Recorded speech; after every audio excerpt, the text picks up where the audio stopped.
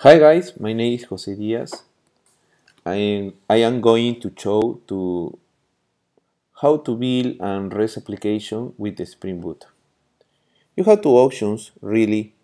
The first option is using to start .spring.io web page.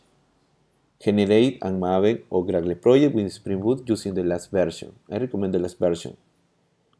You need to fill your group information. This is the company, principal company. Artifact is the name of the project, and you need to add Spring Boot starter. For example, web, full stack web development with Tomcat and Spring MVC. This started at Spring MVC and Tomcat MVB in your project.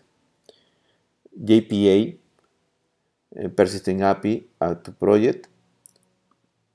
And finally, MySQL JDBC driver. MySQL database is very popular in the Java community.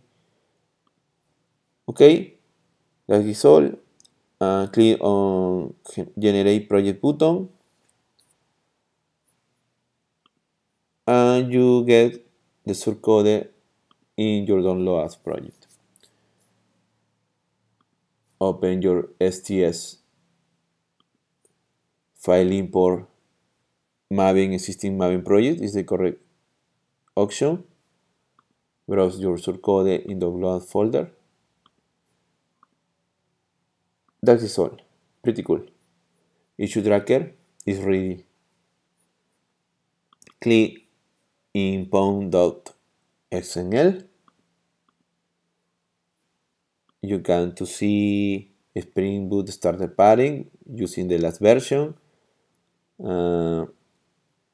Spring Boot starter data JPA, Spring Boot starter web, MySQL connector Java according to your elections in the web page.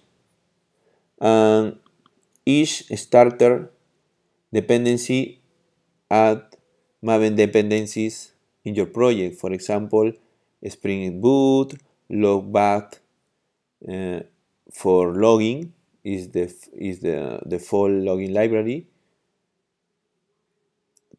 Hibernate is the default uh, persistent API.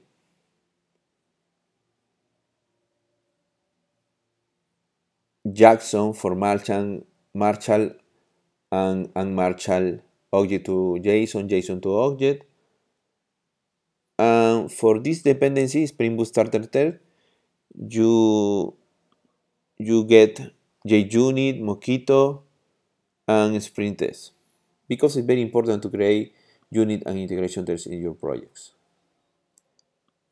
This plugin, Spring Boot Maven plugin, is to running your REST application from terminal. That is all. You have to second option inside to IDE, sorry, file new Spring Starter project. But it's not very funny for me because the is an Eclipse form. But it's very similar. You need to choose web, JPA, and MySQL database.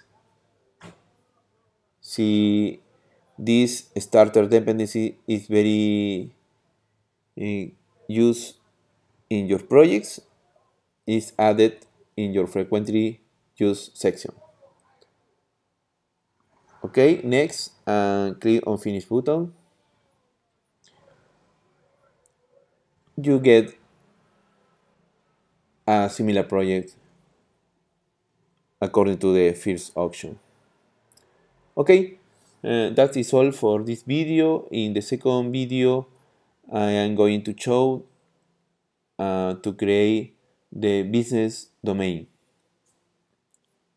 This application is an issue tracker similar to Jira, to Redmine, or Mantis, but using Spring Boot and Java, of course.